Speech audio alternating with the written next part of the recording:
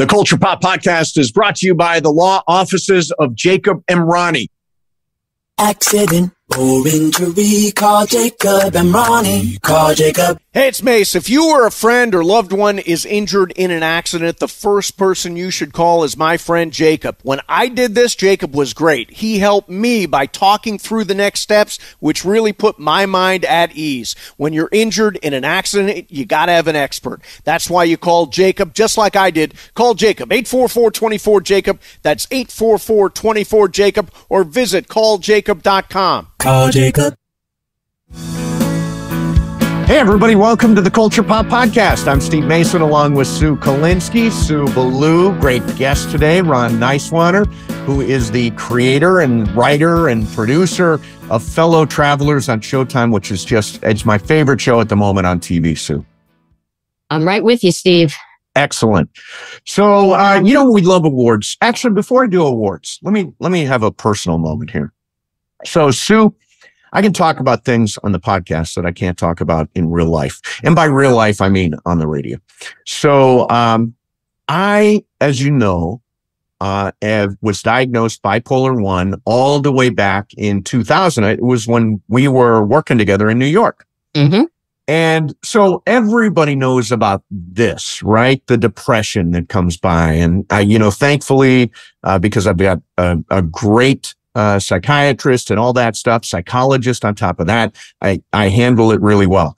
What's going on now is the other part of the equation that doesn't get talked about.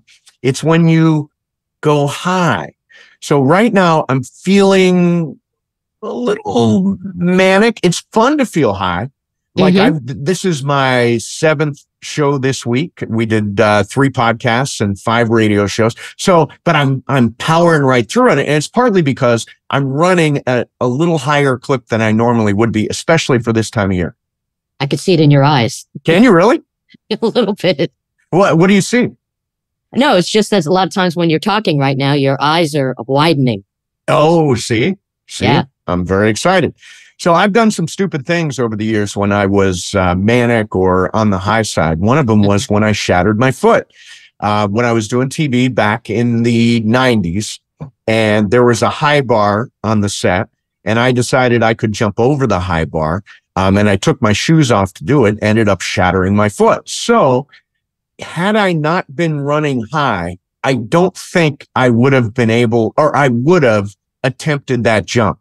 But because I was sailing a little bit high at that moment, I was like, yeah, sure, I can jump over it. And look what I did to myself. No. So go ahead. Go ahead. No. Okay. So what I was saying is that, so I know so you take medication. Yes. You have therapists and you have a whole team of people working with you. Yes. So is the medication supposed to keep you even? So, because like when you get to your high, do you brace yourself for the dip? That's a good question. So, generally speaking, if you're watching on YouTube, this is better. But generally speaking, most people operate within this sort of range, right? In other words, it's a little high, a little low, a little high, a little low. With bipolar 1, you swing wildly from high to low.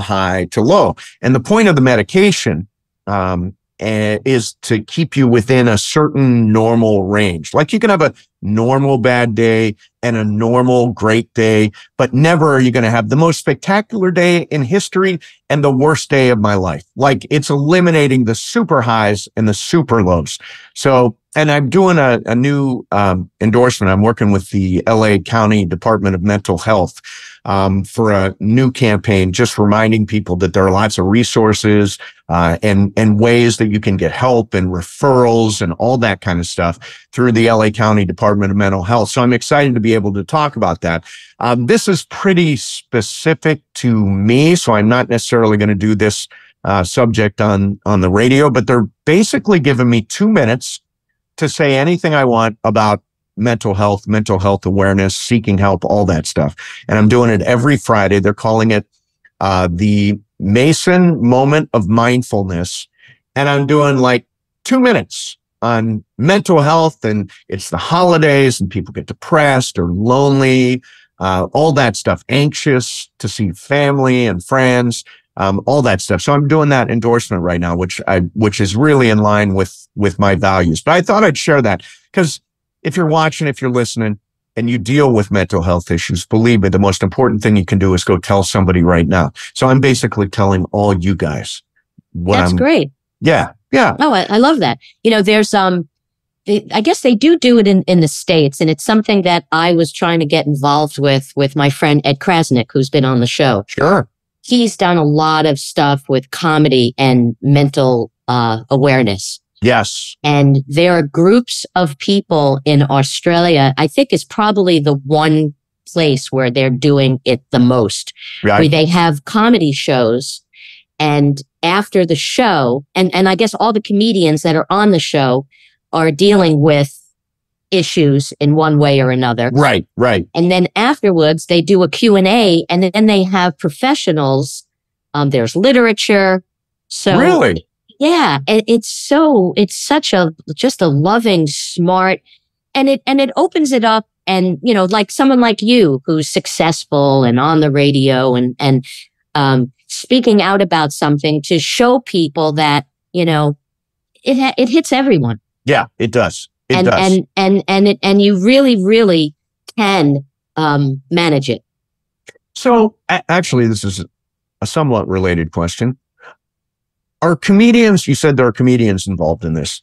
Are comedians generally, I use this word, casual, but a little crazy. In other words, are they up and down? There's a reputation that comedians have hit rock bottom emotionally all the time. Is that true? I think a lot of comedians, I would say, a lot of entertainers. I mean, look at a lot of the creative people that have committed suicide. Yeah, I know. Musicians. So comedians, yes. And that's why I think that and I think that's why it was created, because the people who put it together realized, wow, there is a large population of us who really need help. Yeah, yeah. And I think it's important to talk about, especially at this time of year. I mean, people get bummed at this time of year. Not everybody likes Christmas. Not everybody's into the holidays. Are you into the holidays? Yeah, I'm not a bah humbug kind of person about it. I mean, growing up Jewish, Hanukkah. Yeah. Hanukkah was a little bit of a dud, because, I don't even know if we were talking about it on the show, but, like the 8 days of Hanukkah, it's like, I think we were when we were talking about toys recently. Yeah. So there wasn't a lot of hoopla with Hanukkah.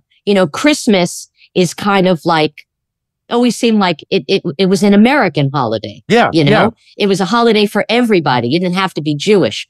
I don't know anybody who celebrates Hanukkah if they're not Jewish. That is true. I don't know people who light a menorah and spin a dreidel, if they're Italian. You know what I mean? Right. Now, do you put up a Christmas tree now? We actually do. And I light a menorah. Oh, you do? You do both? Mm-hmm. You're double dipping on the holidays. I double dip. Yeah. And when do you put your Christmas tree up? There's no set time. We put lights up too. Do you have lights up now? No, Tom hasn't done it. See, Tom has been very, very busy. Okay. So my family is like all in on Christmas all the time. So my mom if she had her way, not stepdad Leo will not let her put them up too early. She likes them to be up for Thanksgiving. But they've waited until like a week after Thanksgiving to put them up. But my brother has his house completely decorated. My mom has her house completely decorated. And I realized, you know what it is? It's that, again, this is another moment of honesty thing. So when I was a kid, my dad was just a pain in the ass, like was out all night. You never could find the guy. He was always in a bar, all that kind of stuff. And this was the one time of year, the holidays were the one time of year where my dad would come home. He'd hang out with us. He'd play with the toys with us. He'd be part of decorating the tree. So for us, it was the happy time. And we were looking to extend that for as long as we possibly could. That's why all the Christmas stuff goes up really early in my family. Does that make sense? Oh, yeah, totally. Totally. Now, would he drink at home during the like little eggnog with little something in it? No, just beer. Just my dad would plow through a case of beer like it was nobody's business, which I never understood. Like beer is such a slow way to get drunk. So much slower than liquor. Especially the beer back then. Like there's beers now, like craft beers. Right. That, I mean, the alcohol content is like, 12, 15%. I mean, it's crazy. Yeah. So. Anyway, that's why Christmas. And the other thing, we love award shows. The first awards of the season have been handed out. They are the Gotham Awards. Did you read about this? I did not. Okay, so the Gotham Awards happened earlier this week. Apparently, it aired on Apple Plus. I didn't know that. I would have watched. Don't tell me if the Joker won.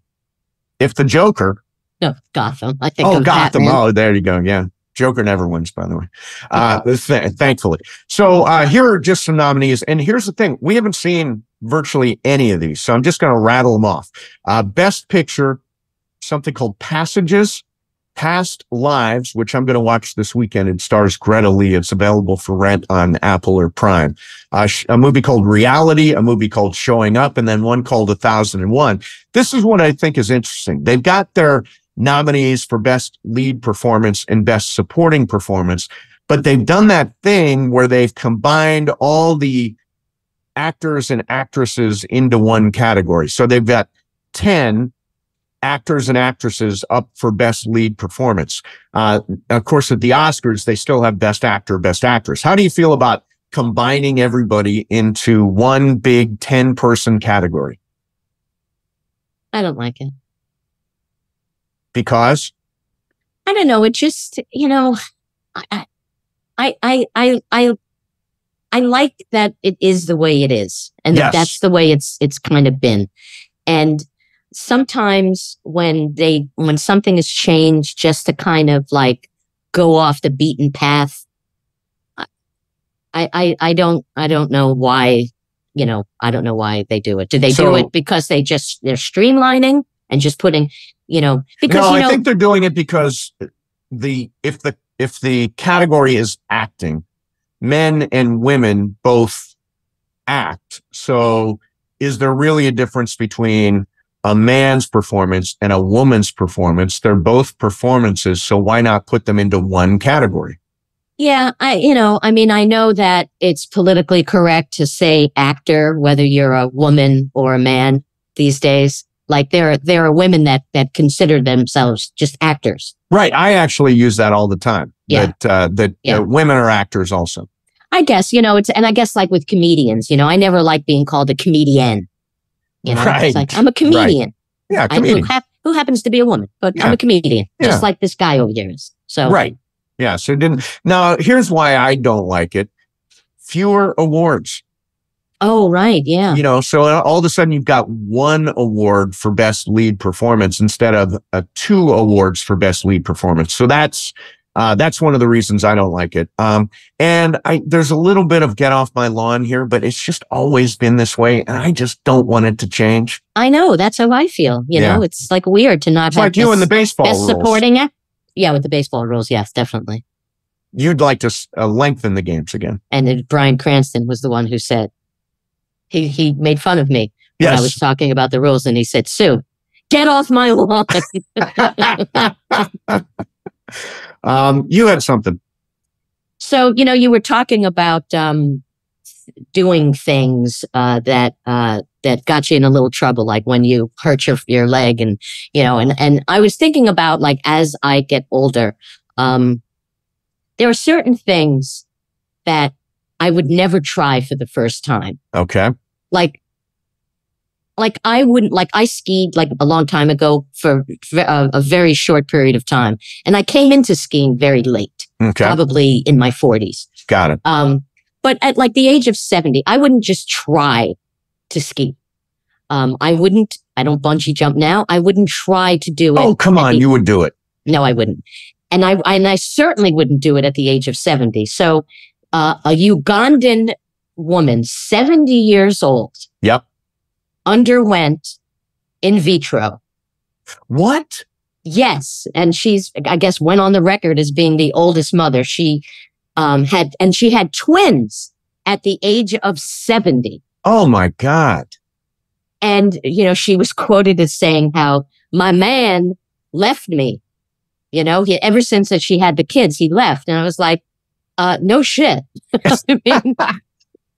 I mean, 70. I just feel like it's really irresponsible on so many levels. Yeah. I understand, I've always wanted a kid. Right. But, the ship has sailed, Well, or has it? I don't know, but it's like... It's not natural. It's not natural. And how much longer are you going to be around? Yeah, you may not see these kids get out of kindergarten. And I just think, then what happens to the kids? I don't know how many, family members she has. I don't know if she has younger siblings or if if she's thought about that. Right. But I think it's irresponsible for doctors, as much as I feel like it's irresponsible when doctors, continue to do cosmetic surgery on somebody who's already past the point. Right. You believe it should be like a bar, like I'm cutting you off. Exactly. After that filler and after that Botox and after that too much. Thing. It's like, just one more. Right. You're done, So yeah, it's interesting. I think, like what's the cutoff age? Like Janet Jackson, I think she was 50 when she had a baby by in vitro. Now, is that within the cutoff range? I think 50. I think so. Like, cause I know of someone who had a kid at 50, but I remember years ago when I was doing stand up, who was it? Adrienne Barbeau. I know she had a kid at like 60 something. Did she really? Yeah. And I was like, what is the advantage? That you're both in diapers at the same time. It's like, why? And I have friends that like adopted kids late in life. Right. And I just, it's not the cycle of life that we've, naturally got. And I don't want to sound like judgy about it, but I just feel like, oh, it's too late. You do sound judgy about it. Yeah, I don't know. I don't know. I feel bad for the kids. Well, 60, how old are you? 60? 66. 66. So you're almost ready to have a baby. I'm almost ready. You're waited. It's like if someone says, what are you waiting for? And it's like, I have 4 more years. Yeah, exactly. You've got plenty of time. All right. Here we go. Our guest today was an Academy Award nominee for Best Original Screenplay for Philadelphia. He's also written films like The Painted Veil, My Policeman, Freeheld, and Smithereens. He went on to be a writer and producer for both Ray Donovan and Homeland. His latest project is as creator of Fellow Travelers, a limited series for Showtime starring Matt Bomer and Jonathan Bailey. It is my favorite show going on TV at the moment. Ron Nyswaner joins us. Ron, thanks a lot for coming on, man. Really my pleasure, Steve and Sue. So I love this show. I've never seen anything like it on TV. It's very open about gay life during the 50s and gay life during the 80s. And I love getting to see characters like me on screen. So congratulations on making such a smart and an honest and real life. I look forward to this every single week. Great. Well, gee, that means a lot. Thanks. It's been an 11-year long journey for me. From when I first read Mr. Mallon's beautiful book. And, things take a while. They take the time that they take, and it seems to have come together at the right time, I think. And it came together, when something works out, it's just a feeling of relief. People say, you must be so proud of yourself. I said, no, I'm just like relieved. Like it all came together. I'm grateful, really grateful. So, was there ever talk about it being a feature, or was it talked about as being a limited series always? Well, I sort of did the talking to myself actually for many years. But actually that's not true. The first person who optioned the book for me was Steve Golan, who used to run Anonymous Content, who's no longer with us. But I got distracted with other things. So in my mind, it was always going to be a mini series. I wanted to, I immediately felt very early on that I wanted to expand the story past the 50s. And that I felt that would take time. It's definitely not an ongoing series because, the ending of the story is really important. So to delay that ending, I didn't know how to do that over multiple seasons. So the miniseries seemed to be the perfect form. You see, because can I just say one other thing, Steve? Yeah, I'm sorry. Please. Because I didn't read the book and I didn't know anything about the book. So I didn't know that the book ended where it ended. And I was thinking, what a luxury to be able to do it as a miniseries, because I know when it's a film, you're limited to a couple of hours, maybe 3-something hours at most, and you would have to cut certain things from the book. Yeah. Yeah. So, but I do want to ask you one other thing. Was there anything that you, I know you added, obviously, but were there things that were in the book that you didn't put in the book, that put in the miniseries? I mean, certainly there are, but not things that I sort of like, oh, I wish we had done this or that. I love Mr. Mallon's book, and it definitely inspired my show. And I was so nervous when we sent him the first 2 episodes, and he acknowledges my book is the book and your show is the show. And he's very happy with that. And they live alongside each other. But Mr. Mallon's book is much more about the politics of the time and he's really knowledgeable about backroom politics, and those kind of rough conversations that they have in the back rooms where they're trying to work out their power plays. That I really wanted to take Hawk and Tim to a not a deeper level, but to a relationship that lasted for many years. And that meant, Hawk got married, didn't he? So, that's Lucy Smith is an invention. The whole Smith family is an invention. And then I knew that, the LGBTQ community faced a very dark time in the 50s, and the other and I wasn't around then, but the other dark time was, the AIDS crisis of the 80s, which I was around for. Mm-hmm. I came out of the closet in 1977, 78. Oh, so there were just a few years there, of sort of that freedom. I know who I am, and I can have these relationships. I can have many relationships, sometimes at the same time. And that's sort of that 70s sort of disco fueled freedom. And then, the AIDS crisis and people around you just dying. So, I knew I wanted to bookend the series with that. And then I thought, well, didn't they see each other in between? What happened? Did they see each other in 1968, for example, which they do, which you'll see this weekend. Tonight, actually, you can see the 1968 episode, and 1979 is episode 7. Yeah. So this is first and foremost, at least for me, a love story between Hawk and Tim, played by Matt Bomer and Jonathan Bailey. And it's against the backdrop of, as you mentioned, the 50s and the lavender scare and the 80s and the AIDS crisis. But when I look at it, I think these are 2 guys who are in love, but they're not actually meant to be together. Does that make sense? Yes, and it's the best kind of love story, isn't it? Yeah, yeah. I mean, I personally, happy love stories, that would take about 5 minutes of my attention. How boring. And a perfectly happy relationship, I have to say, how boring. I was inspired, I've written about this, The Way We Were, is a movie, that's celebrating its 50th anniversary this year. And, Streisand and Redford, Katie and Hubble, they're not meant to be together. They love it. They're drawn to each other. She's good for him, and in some ways he's good for her, but together it's not going to work. And, and it's tragic and beautiful.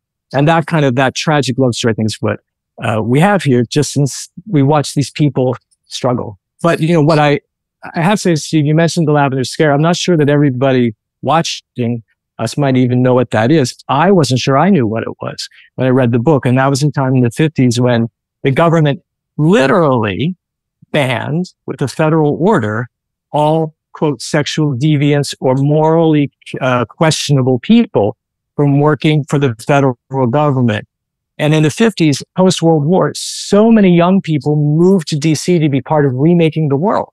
The world needed to be Europe needed to be rebuilt after World War II. And they were there and they were eager and they wanted to make the world a great place. And then they were being given polygraph tests about who they slept with. And their neighbors, the FBI went to people's buildings and talked to the neighbors and said, have you seen like a man go into this person's apartment? They wrote letters to people's parents. Imagine you're a farm couple back in Kansas and the FBI says your son's being investigated as a sexual deviant. At one point, we mentioned this in the show, the State Department estimated that they're experiencing one suicide a week. Wow. And so that period of history, and what it does with the love story is it raises the stakes. So when your life could be destroyed, if someone sees somebody sneaking out of your apartment at 6 a.m., that love has an intensity because you're taking a risk just to be together. And those high stakes, I think, gives the show its energy. Yeah, it reminds me of that. First of all, I just want to talk about writing in general because I've written for TV and a great friend of mine. I know you have. A great friend of mine, Jimmy Vallely, who he's worked on so many great sitcoms, and Will Arnett was saying that Jimmy Vallely said the most prophetic thing to him when he was working on Arrested Development. He said, "Writing is talking," and it's sometimes I'll watch something and it's like, oh God, they're trying a little too hard to say something.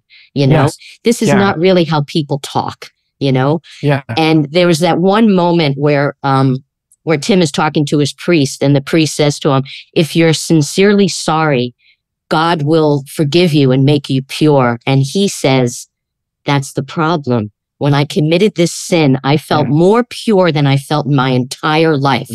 So how could I be sorry for that? Yeah.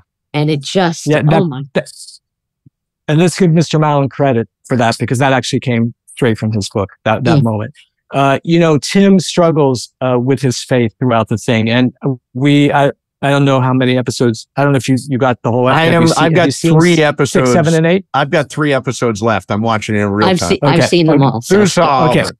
So through what we really, I'll talk about 2 things. Let me go back to your comment about talking or not talking. I agree. That's true. But I think sometimes the best writing, Sue and Steve, is in what people don't say. And because and I think to write scenes where people break up, but don't ever use the words break up, where they somehow let that person know I love you, but they can't say the words I love you. That to me is the best kind of writing, where people struggle and hide their feelings. So one of the rules that we had, and I had rules, some of those rule guys, like in my writer's room, there were certain words that were not allowed to be invoked.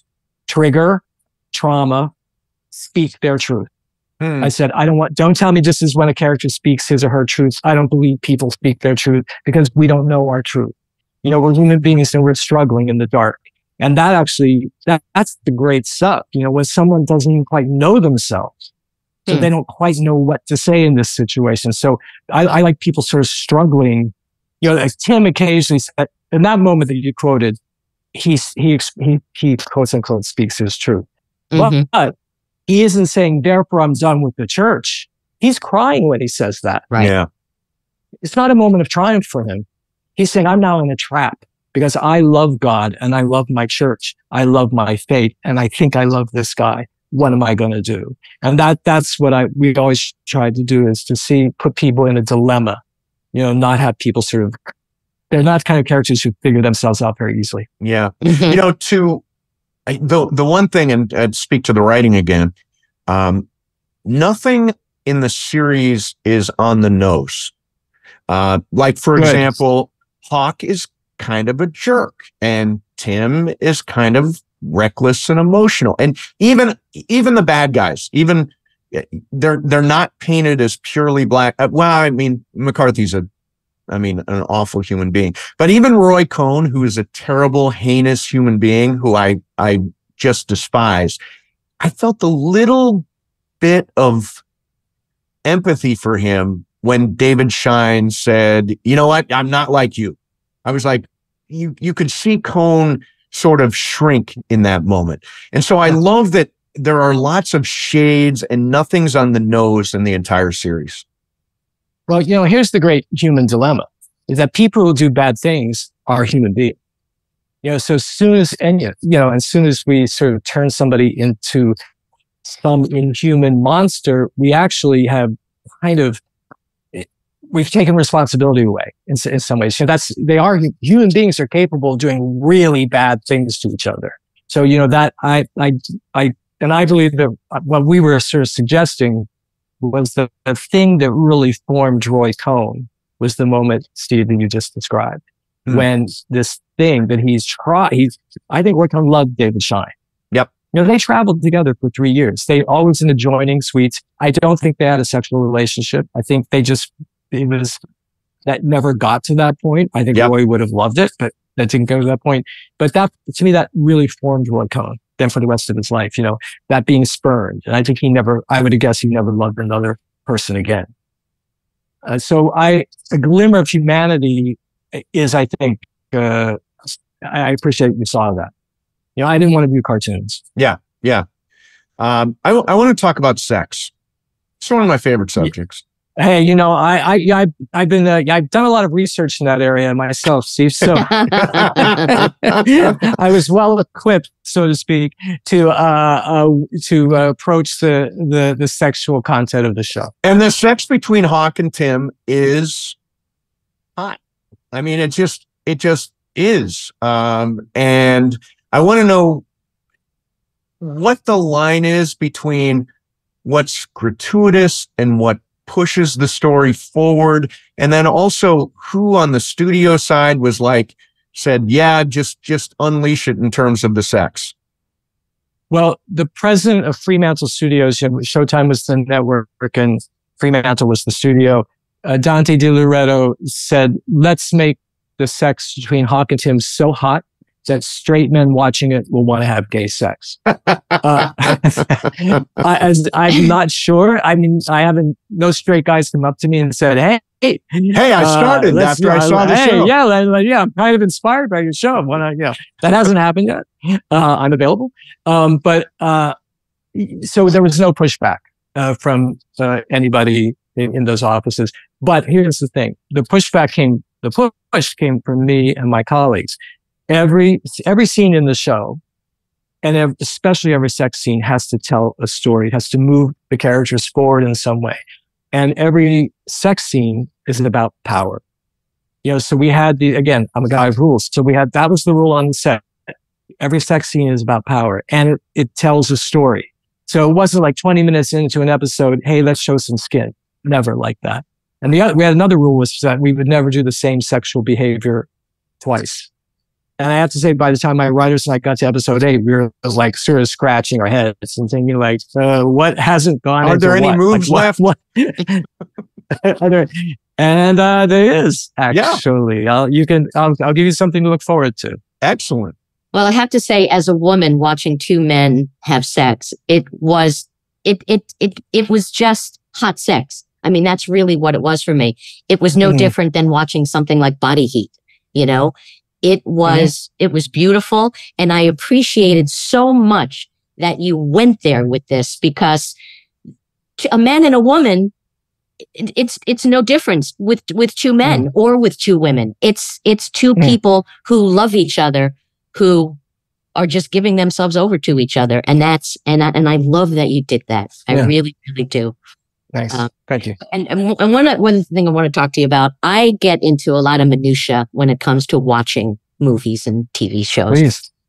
Yeah, and good. One thing that I love that you did, it was the ambient sounds.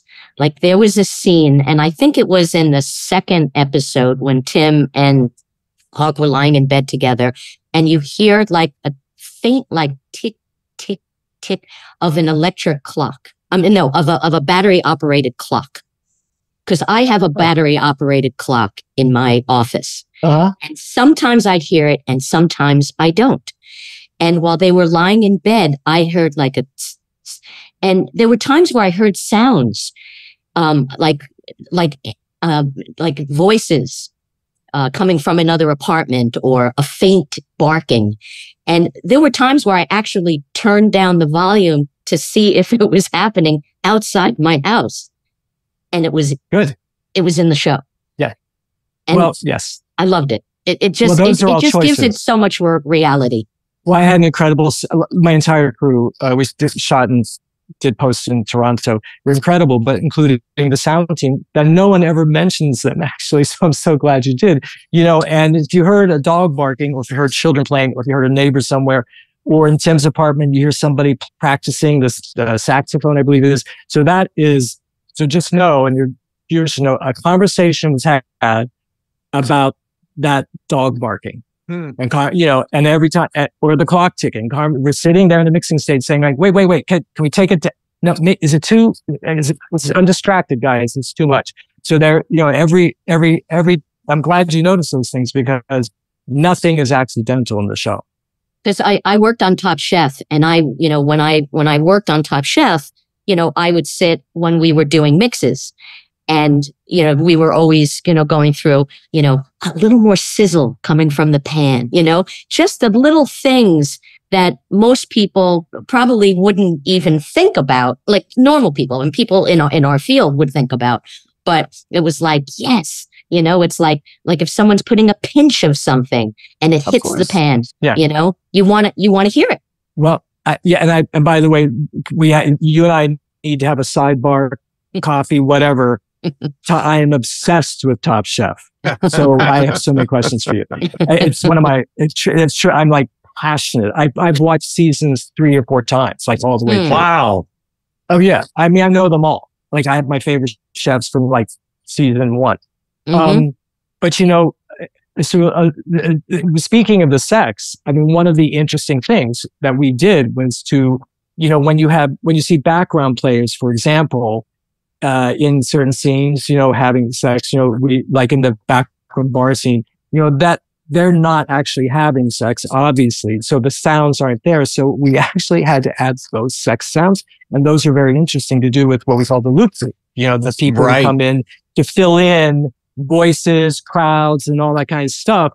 And we, and that it was a really interesting conversation to say like, okay, see those guys having that kind of sex back there. So, hey, Joe, Pete, you're the passive, you're the active guy. So go to it, and they're in their little sound booths. And then I have to say, after one recording session with them, I said, guys, when you told your parents that you wanted to be an actor, is this what you had in mind?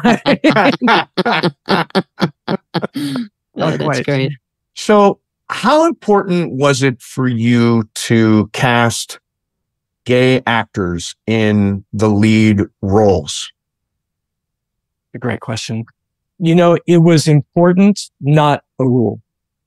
And Matt Bomer, who's also an executive producer, was attached to this 3 years before we got it made. So Matt's commitment actually really helped draw people in all ways to the project.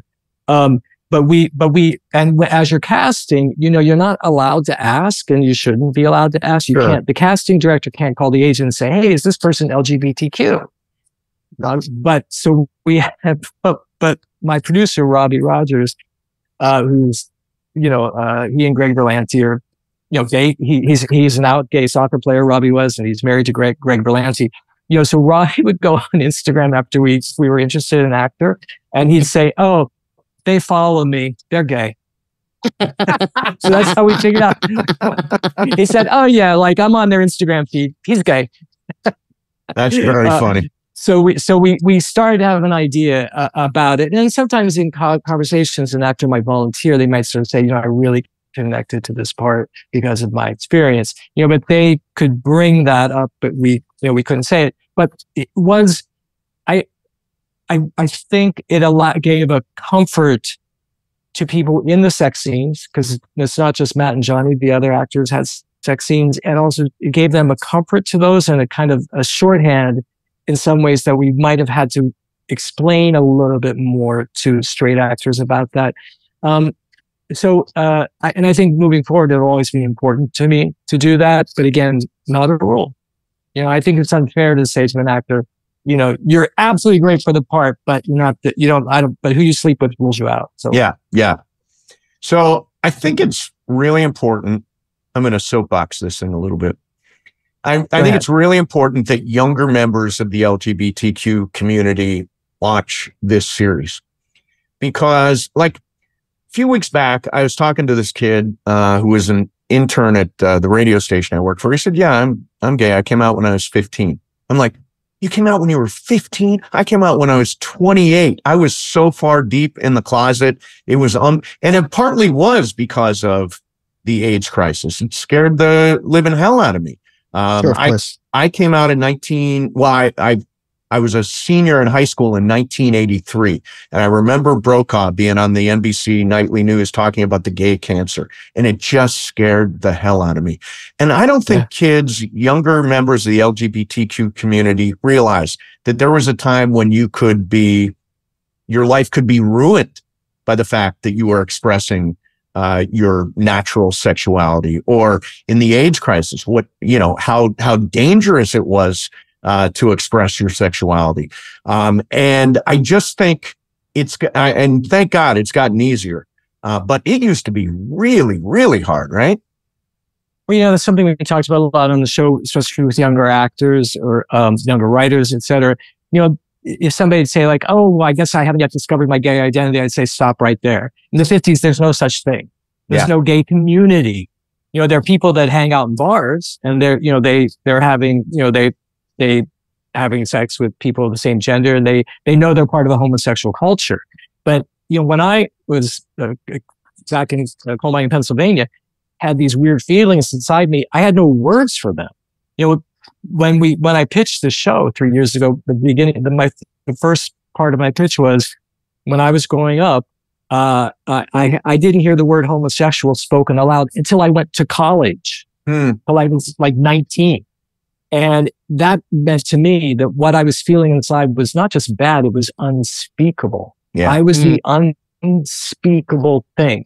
There were no gay characters in television, not in movies, not in books. Even more than that, there was no conversation. You never had people like say, hey, like my cousin's gay, I think. Yeah, it was unspeakable to be what I was. Yeah. So that is something that is really hard, I think, for people now to understand it. And Steve, to your point, I think some journalists have said to me that some younger people have said to them from the LGBTQ community, oh, I don't want to see another show about how hard it is to be gay, blah, blah, blah, blah. But I want to say the show is really entertaining. Yeah, it's fun. And what the show presents is, and also is that during dark times, people find a way to have sex, to dance, to have a sort of a gay culture, even though in the 50s it was kind of a submerged, very, be in drag, be fabulous, even though the police might raid the bar at any moment and take you away to jail. So our community has found joy, in a weird way through the AIDS crisis. And what do you mean found joy? Well, we solved the AIDS crisis as much as it solved. That was the act of, and those people working with the CDC, Dr. Fauci, and, and finding a way. And they did it joyfully. Their demonstrations were like theatrical and filled with joy. So and I also, when young people say like, this is the darkest time ever. No, it's not. It's not. Yeah. Actually, you can get married. See, right. Could you imagine, like when I was a kid, somebody said, Ron, two men will be able to go to a justice of the peace and get a marriage license. I'd say, are you smoking crack? What are you talking about? That'll never happen. Never.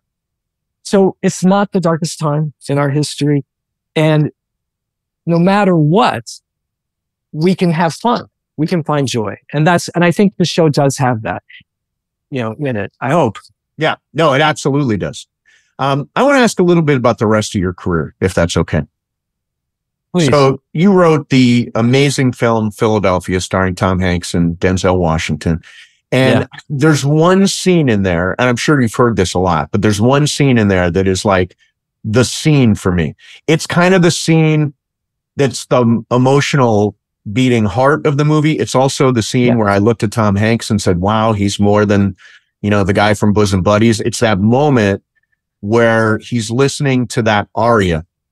And the way it's shot, it's like this, how did your writing, Jonathan Demme's direction, Tom's performance, how did that all come together to create this scene that if you say the movie Philadelphia, this is what pops into my head? Well, yeah, thanks. That scene actually is obviously talked about a lot and is very important to me. It happened by accident in a way. And Jonathan and I were very, very close. And one day I always chose a piece of music for a project before I would start writing, and I'd listen to it. And I'm not an opera fanatic, but Maria Callas for some reason seemed to fit, and I would listen to that aria. And I was sitting in my living room, and at that time I lived in a house in upstate New York, and it was summer, and I was listening to the aria, and it really moved me that particular morning. And I remember I was like getting teary-eyed and stuff. And I heard a little tap at the door. The screen porch door was right there. And the guy who mows my lawn, Russell, was standing right there. And I felt incredible shame. And he was like a great guy. He was like, Ron, he had a question about the yards. And I said to myself, here you are, this queer guy sitting in your house, crying, listening to opera. You're a total cliche, total shame. And then almost simultaneously, I thought, that's an interesting scene. Yeah. That's an interesting scene. And I wrote the scene. And by the way, I just took the CD and read the aria, the lyrics to the aria, and, the libretto, and typed it in, and, I wrote the scene, and I took it down to Jonathan, down in Nyack, and he read it, and he said, I'm not sure it's fair to do this to people. Is this a fair thing?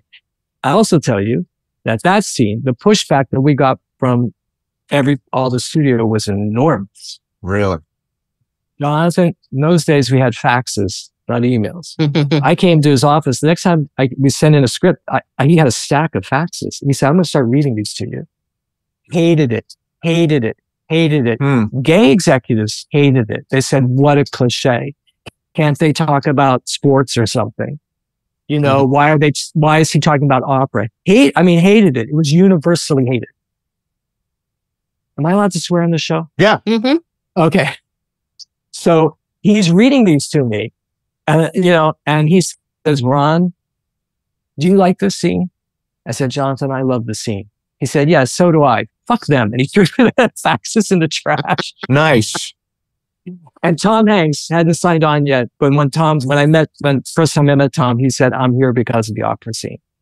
Now, and I have to say, when I tell that story, I don't know if it still is, but at one point it was listed on AFI's, 25 best scenes. It's amazing. In drama. So, 100 best scenes in American cinema. Yeah. Yeah. Well, music to me is so crucial, in watching film and TV shows. Yeah. And yes, even going back just for a second in the series, your music supervisors, oh my God, the songs that they chose. I mean, there were so many of the songs I'd never heard before. And, one of them was Mad About the Boy, yeah. Which was, oh my God. And just the placement, like Great Pretender, just incredible. But going back to Philadelphia, what was your reaction the first time you heard Bruce Springsteen's song? Well, I'm, a Bruce fanatic. So, I wasn't surprised. It's funny. I knew Jonathan was out to him. And I have to say, I can't remember the first time, but I know that Jonathan had gone to Neil Young first. And Neil Young's Philadelphia songs at the end for the opening. And Neil wrote a ballad. And John was like, no, Neil, I think it should be like rock and roll. It needs to be up with the opening. And then he went to Bruce, and Bruce wrote a ballad. Yeah, he wrote this. Said, I guess the movie's supposed to open with a ballad. Like if Neil and Bruce, that's what they think. So I love both those songs. And and thank you for bringing that up. And, Jonathan gave me my life. So I owe so much to him. But I just want to say to our music, I hope that people listen to the songs that play at the end credits. I'll tell you why.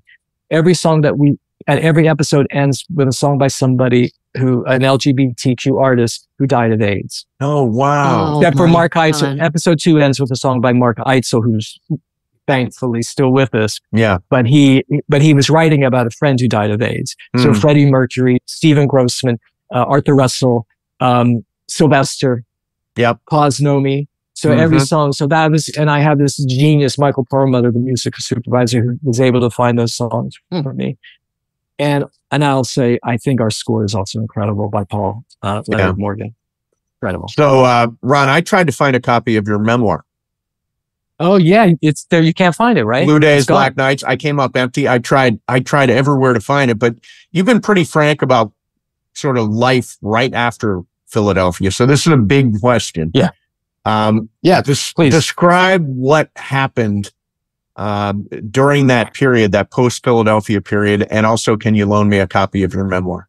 I'm not going to loan it to you, Steve. I'm going to bring you one and sign it. Very nice. Thank you. Can I piggyback on that? Yeah, if I have, it's funny. I'm down to. I might have one. You might have to share it. Okay. And we're trying to get it reissued, by the way. So this will be. I'm going to call my book agent right now. What happened was, I was during Philadelphia. I was falling into drug addiction and alcoholism. There was one night while we were shooting Philadelphia that I came very close to being arrested on the streets of Philadelphia in the middle of production. In the middle of somebody handing me some substance. Wow. And then the undercover police coming and me like running. And it just, Philadelphia, it's not like success went to my head. I spent most of my life in upstate New York. I didn't live some big glamorous life, but I definitely had it from that period on, the 94 through 99. I just sank and sank and sank, struggled until in 1999, and then, I was ready, I was willing, to find help. And, so that was a period of where I wasn't, and people were coming to me and, I had so many opportunities to write so many things. I messed a lot of them up. I went to meetings, high on crystal meth. And was saying like, "Oh, is your air conditioning broken?" Trying to like cover the fact that I was sweating from head to toe. And those days have been those days ended 24 years ago, and my life has turned around. So that's what happened. And in that period, I also fell in love with somebody who shared which is what my memoir is about. Is my love, my tragic, literally tragic, because he's no longer with us. Love affair with a man who that was hard to sort of hold on to. So, and by the way, sobriety hasn't stopped that happening. Good. Nor should it. Nor should that it. Hasn't stopped that. Yeah. So here's something weird. I worked on a movie called Monkey Shines in Pittsburgh, Pennsylvania, directed by George Romero as a production assistant. George, And after it was over, I was offered a job on a movie called Prince of Pennsylvania. And my God. Instead of working on Prince of Pennsylvania, I came to LA to pursue my show business dreams. But you were the writer and the director of Prince of Pennsylvania. So I always, I'm thinking now, we almost worked together. What'd you like to jump from writer to director?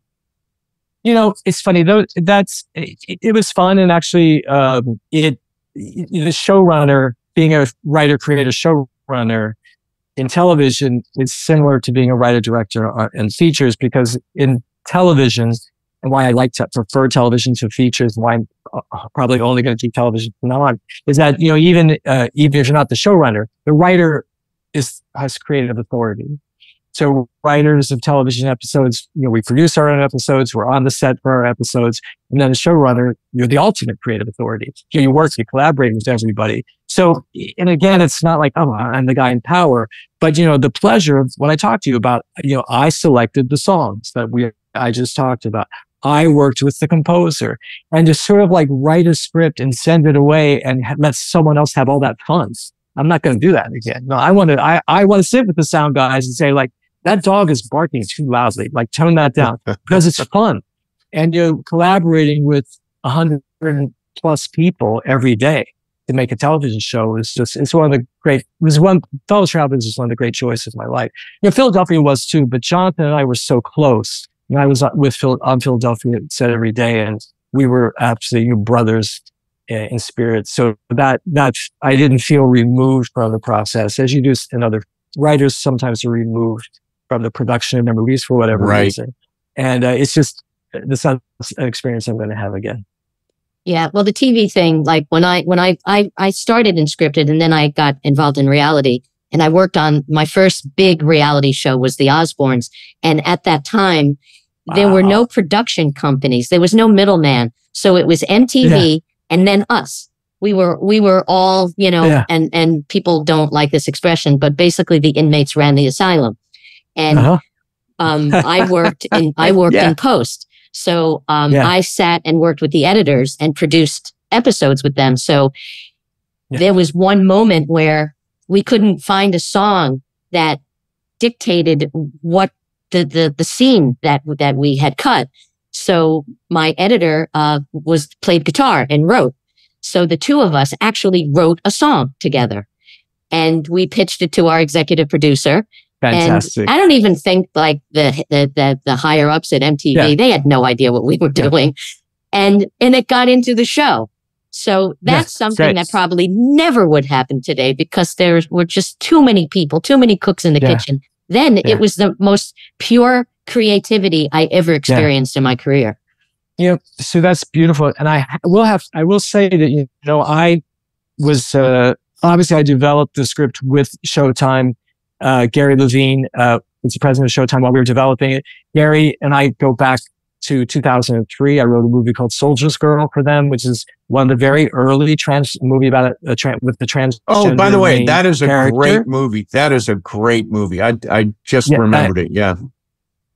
Yeah. I feel a little bit pioneering. I don't think, you know, Transparent was not, you know, like I was there before. I just want to set the record straight there, you know, writing about transgender issues. But, you know, Gary and I had a relationship, and obviously there were notes, but with Gary and with my other executives, I said notes and notes. You know, I actually was sometimes presented with notes and said, take this with a grain of salt. So I was up in Toronto. We made the show that we thought was the great show with their help. I mean, their notes are sometimes actually really smart and really good and really helpful. You know, and with their support, I'm not saying I did it by myself. I'm saying this Fellow Travelers was given, there was a development of trust with us. And myself, Robbie, Van Minahan, Matt, we made the show that we wanted to make. So there's nothing in it that I watch and say, oh, I wish the studio hadn't made me do that. I'm embarrassed. If there's anything in the show that I'm not happy with, you know, I look in the mirror. You know, I'm the guy who did that. It is a beautiful experience. So you bring up Gary Levine. My first writing job was with Gary Levine. He was at the WB when I worked on, a show with Joey Lawrence and his brothers called Brotherly Love. Oh yeah, sure. Wow. And Gary. I didn't know much about Gary's other life, but I went to Temple during the high holidays many years later, and he was a cantor. With an incredible voice. Yeah. Unbelievable. And I'm like, oh my God, he was my executive at Warner Brothers. Yeah. Garrett, you know, it's an interesting thing for years to be getting notes from somebody, and, you know, and it felt, you know, there was a couple notes, I looked in the Zoom thing. I'm saying, really, Gary? Really? On Fellow Travelers, he said, yes, really. Yeah. And a couple that I did, and I said, oh my God, you were so right. Helpful that I did. Say, Gary, there was one particular where I said, I did what you asked. I'll send you the cut, but I hate it.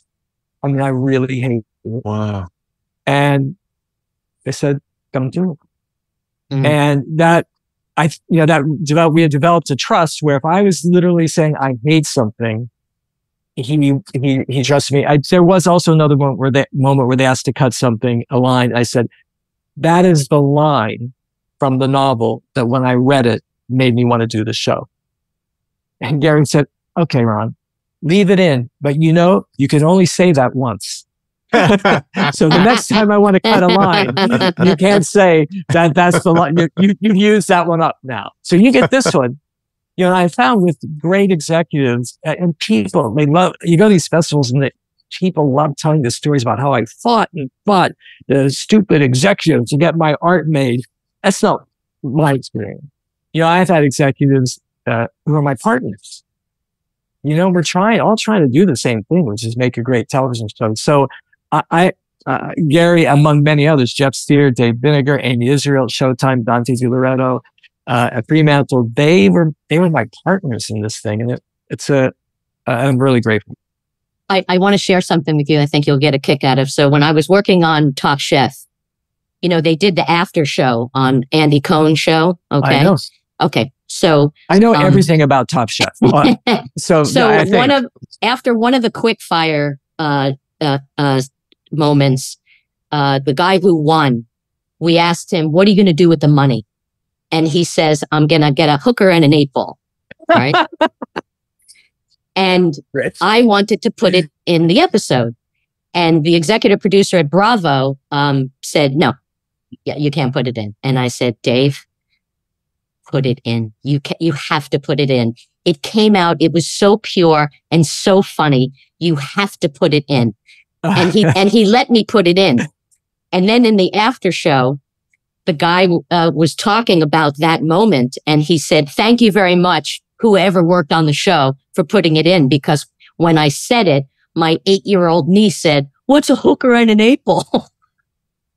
So then he didn't want it in. Yeah, he didn't want it in, but it was such a great. I'm dying to know who response. It was. Oh God, I have to go back and figure it out. Okay, I'd love to know. Yeah. Okay. Last movie I want to ask about is My Policeman, which came out this last year with Harry Styles. He's an unbelievably charismatic performer. I saw him at the Kia Forum, and he puts on a show. But this was one of his first film roles. What was he like as an actor? Did you direct him differently because he was inexperienced, or was he just like a natural? Steve, I wasn't there. A, it was COVID, and B, I was developing Fellow Travelers. So I think I met Harry once after the film was made. So I can't really answer any question about what happened on the set of My Policeman. I think everyone who worked with him thought he was a great guy, and they enjoyed him very much. Do you think this show, Fellow Travelers, will open the door to more LGBTQ stories told in such a frank manner? Well, that's a really hard question to answer because, the future, this isn't the first time in my long career that people around me are having these conversations. But, we're talking about what is the future of television now. There was an article in the New Yorker College, the end of prestige television, that era. People are saying that era, like going back to The Sopranos to now, that door is now closed. Some people, some of my colleagues on Fellow Travelers say, maybe we just got in under the wire. Like we're the last, like, really complicated adult show. Why do you think that is? I think people are worried about the conglomeration, that things are sort of being put into larger and larger, being folded into larger companies, and then, what their priorities might be. So to predict the future, my experience is that every 3 years the business changes in some way. So I've had a long career because I'm not rigid. Like, okay, I'll do this and I'll do that. So, I think, and with the post strikes and just the prevalence of streaming and everybody moving to streaming, people just don't know how that will affect, the decisions made about what pleases the audience. Are we always going to go for, are we now start going for the absolute largest audience possible, which means everything has to be perhaps in some people's minds, dumbed down a little bit. So I'm going to tell you something that I've learned, because I'm not a social media guy, although I opened up my Instagram account, which used to be just for like all the like nieces and nephews and things in my life. Like I'm checking on my friends and their babies, but now I opened it up. So now, a lot of people now are following me in, cause I talk about the show, and I do go in and I read the fans, the fans that like are there over and over again, and they're smart. There are some fans that I write to them. I just say, like, I'll just send either a message or just in the comments. I say, yes, you got it. you understand what was going on in that scene. So I think sometimes the mistake is made that things have to be simpler, blander. They have to be bland to have the largest possible audience. I'm hoping that there will continue to be an audience for things where the audience has to sort of participate. Because I think in Fellow Travelers, if you're texting and you're cooking and doing stuff, I think he might come back to it like 2-3 scenes later and say, what's happening? Yeah, right. Or Succession. If you think about Succession, like you can't like walk in and out of the room and follow those shows. So is that, are we going to continue to want those shows where you sit, like with The Sopranos, like with Mad Men, with, the shows that we love, that you sit and you watch because you're engaged. Yeah. And I'm hoping, but your question was specifically about LGBTQ characters. Paramount has said, moving forward with Showtime, that their LGBTQ themed shows is one of their they had like these 3 areas that they want to continue to develop. So I think that's a really beautiful thing. Yeah. That they've made that a corporate mission, to continue to, I think they call it diverse worlds or something like that. They had a heading for it. And I was very encouraged when I saw that. So, and Stephen, you both know, what matters is a good story. Yeah. So, you walk in the door, and it used to be, you would say like, hey, I have this guy, and, I want to do this thing, this detective, he's gay. It used to be people would say, well, why is he gay? Now, not even like they were saying, I don't want gay characters. They'd say, well, like, what is it like? And, you wanted to say like, if he is straight, would you say, why is he straight? Like, yeah, he's gay. right. like, do we have to, it doesn't have to now be, it doesn't now have to be about the oppression of homosexuals, which, by the way, on the set, I would say to everybody, do not talk to me on homophobia. We're not doing the oppression story. These people lived and loved. They were oppressed, but it wasn't the sum of who they were. Your character is not, I'm oppressed. That is not a description of a character. And I think maybe we've moved past that. I love that Hawk is a gay anti-hero. People write like, God, that Hawk is ruthless. He's ruthless. I had a director, Destiny, who directed Block 2, episodes 3 and 7, who is very different from Hawkins Fuller. She's 40, she's a black woman, she's straight, she lives in London. And when I said, Destiny, why do you want to be part of the show? And she said, I love Hawkins Fuller. I love him. I want to be him. I want to be beautiful, have beautiful place, wear great clothes, have sex as much as I want, and not care about anything. I said, you're hired. Got the gig. She would, after a take of something, she'd say, I love her. So it's interesting how, there's something about that. That we can now to have a gay character who is ruthless. Yeah. Yeah. Tough. Uncaring. It hurts people. And it's not saying something about his gayness. It's just, right. It's just part of who he is. Well, right. Listen, I so appreciate getting to meet with you and talk with you. And I'm such a huge fan of the show. The show Fellow Travelers on Showtime is my favorite show, hands down, in a really long time on television. It's beautifully complex, and the character, and it makes me feel, good that this is on screen. And I mean, I just absolutely love it. So thank you very much for coming on, and congratulations on the show. And I can't see how it, can't wait to see how it turns out with Hawk and Tim. Well, yeah. They don't get married and ride into the sunset. Let's say that. Yeah. And thank you guys so much. It's been so much fun. Steve, Mar Vista, I'm going to get you a book. And Sue, when we have to have that top shelf conversation, you have to think of that person's name. I will. But I actually, to know what was going on in the back, actually going, like, was it a real quick fire? Did they really have to do it in 45 minutes? I mean, I want to ask you all those questions. The not so quick fire? Look, took 4 hours to shoot. Ron, this is awesome. Like they were sweating. Thank you, man. This has been awesome. Okay, let me know what you see when you get to see to the end. Let me know what you think of how we ended the show. I will absolutely drop you a note, Ron. Okay. Thanks, man. Right. Thanks so Thank you, much. guys. What a pleasure. All right, there you have it, Ron Nyswaner. And oh God, this show is so good. I like when we're working on some of the actors to come onto the show as well. If you haven't seen this thing, it's a history lesson.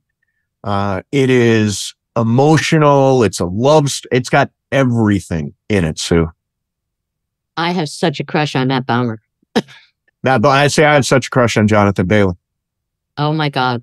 You know who Matt reminds me of? He's got like a John Hamm vibe. Totally does. Yeah, you're right. And someone should put the two of them in the movie as brothers in something. That would be great. That would be great. Yeah, great show. Great show.